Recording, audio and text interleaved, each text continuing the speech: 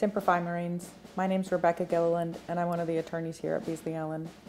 You may have seen in the news about the Camp Lejeune litigation that is just ramping up. That case involves water contamination on and around Camp Lejeune. It included all of the water that was used at the daycares, the schools, the administrative offices at both Camp Lejeune and New River from 1953 to 1987. What we have found and what the evidence has demonstrated is that there's basically a laundry list of injuries. There's 15 injuries that have been recognized as related to the chemicals found in the water. As you know, all East Coast Marines and females attend boot camp at Parris Island. I did go to boot camp at Parris Island. That also means that I have my combat training at New River. New River is included within the scope of the water table that's impacted by this contamination along with Camp Lejeune. I've also been at Camp Lejeune.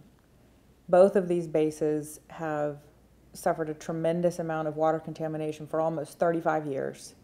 And now that the Camp Lejeune Justice Act has been signed, the government is recognizing the harm that it caused. So if you are a Marine or a family member of a Marine and you were on either of those bases for at least 30 days within the time frame, now is the time to come forward. As a Marine myself, I know that it's difficult for Marines to come forward and ask for help. But there are situations where you need that assistance, and this is a specialty area that we can certainly help you in. Now that the Camp Lejeune Justice Act has been signed, you only have a short time to bring your claim.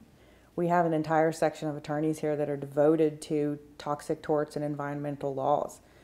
Heading up that section is Rhon Jones, and working with him on this case is Julia Merritt, Matt Pettit, and Tricia Green.